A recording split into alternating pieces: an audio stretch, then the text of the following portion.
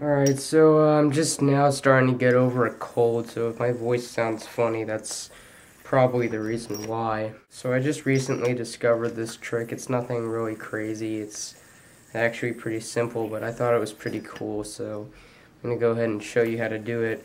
Just in case you were wondering, yes, I'm going to be posting some tutorials on the harder tricks that I have, the more slacky ones.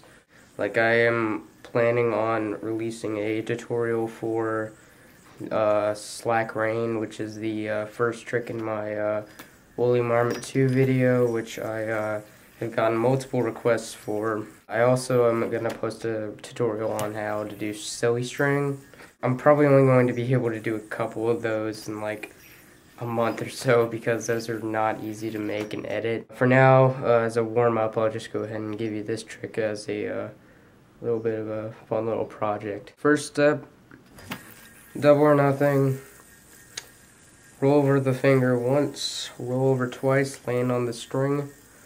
We're gonna roll the yo-yo into this string, so just like that. I'm gonna curl this finger in, let that string off. I'm gonna roll the yo-yo over your finger again and curl the finger in yet again, let both of the strings fall off. Then this step is the same as the pop in Original Star, or also for that pop that I did in 5 hop to double GT, which was a trick I made up a long time ago. So except you're going to be landing it on this string, so the one that's attached to your middle finger, so like that. And you'll see you have this little cross, and to get into your tower you can just drop that string off, and boom, you got yourself a tower. Then you just want to drop that string off and you're in a trapeze, dismount, bind back, and that's basically the trick. So let me slow that down just a bit. So it's just simple double or nothing, nothing crazy. You're just going to want to do like a little pinwheel sort of thing like that. And then you're going to want to roll it over again and land it on this front string, so like that. Alright, now see this top string right here, the very top one? You're just going to roll the yo-yo straight into it and let it drape over your index finger, so just like that. You'll probably be holding on to that string, just go ahead and let go of it. Then you're just going to want to take this string and let it sort of inch its way off of that finger.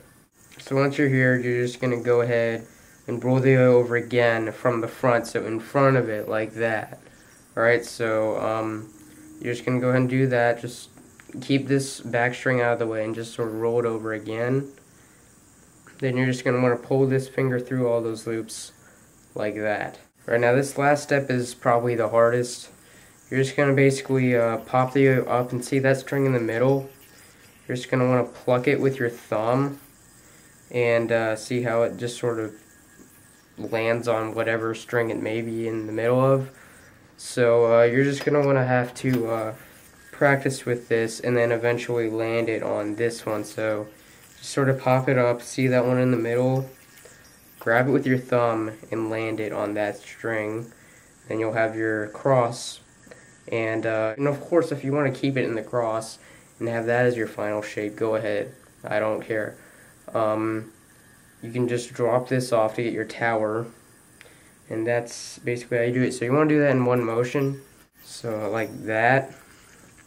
It may take a bit of practice, but it's not that bad, so just practice that and you'll have it in no time. You also want to have like all these rollovers in one smooth motion. Now that is a bit tricky. You just want to really progress and get it faster and faster. I had a bit of trouble with that, so just go ahead and practice that if you want to get it faster. Yeah, that's it. Hope you enjoyed, and on that last pop, try and land the yo-yo on different strings and sort of experiment with it, because you can get a lot of different shapes depending on which string you land it on. Hope you enjoyed, and more tutorials are coming soon, so yeah, stay tuned.